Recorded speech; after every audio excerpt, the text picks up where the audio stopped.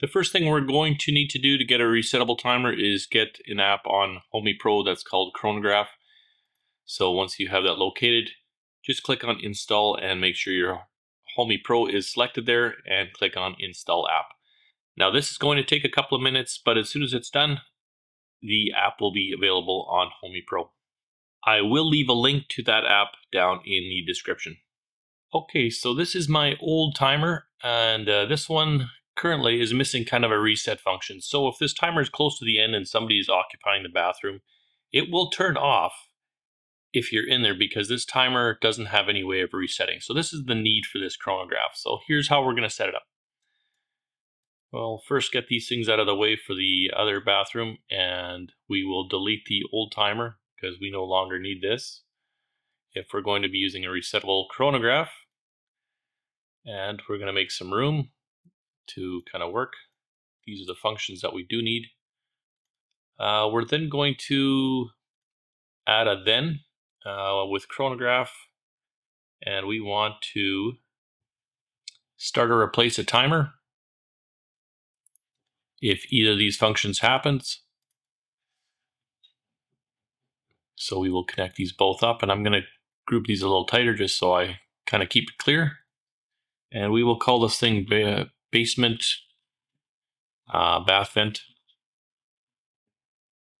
and click on new and type in the same thing here. And the duration we want this thing to run for is 15 minutes. And because we need to test it first, let's start it with 1 minute. And there's our unit, 1 minute. And we can just leave it right there. And then we're going to go to a when chronograph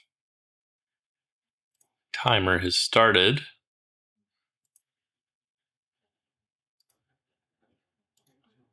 So basement bath vent.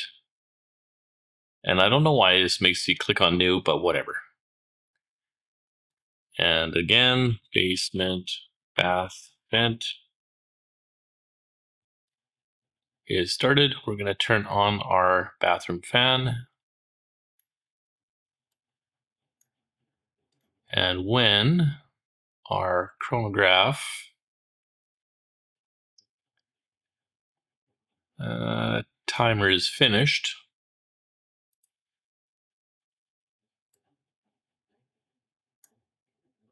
we will turn off our fan. And again, just type the name in here, basement bath vent. And click on new again, basement bath vent. All right, and then we will save this thing and we will give it a test. So I'll turn that light on and we will see what happens.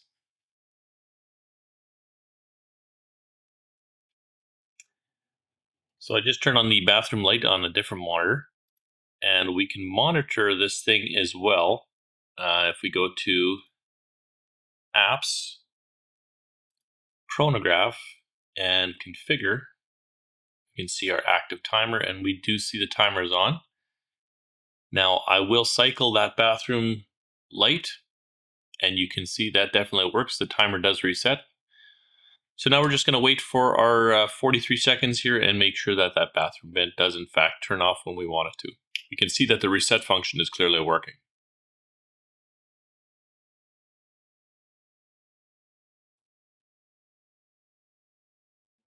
And you can see when the timer ended, the fan turned off, so we have a winner.